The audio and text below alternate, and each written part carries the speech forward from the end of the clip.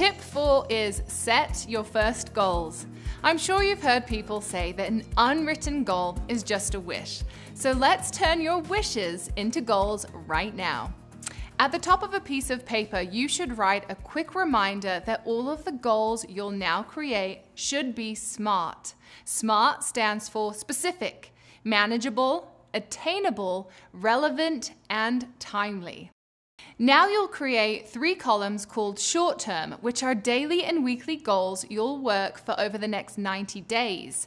Medium term, which are the goals you'd like to reach within the next year, and long term, which are the goals that will move you to completely fulfill your why.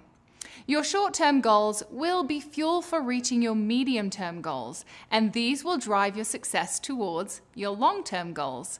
As soon as this video ends, and using the SMART framework, write down 3 to 5 goals in each column.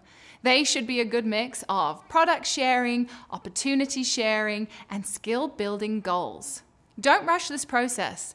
You're creating the roadmap to your future success here, so take your time and be thoughtful and thorough.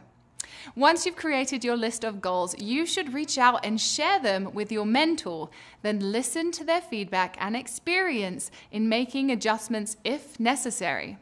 Now would be a really good time to schedule a weekly goal review with your mentor, reporting on and committing to action on your goals each week.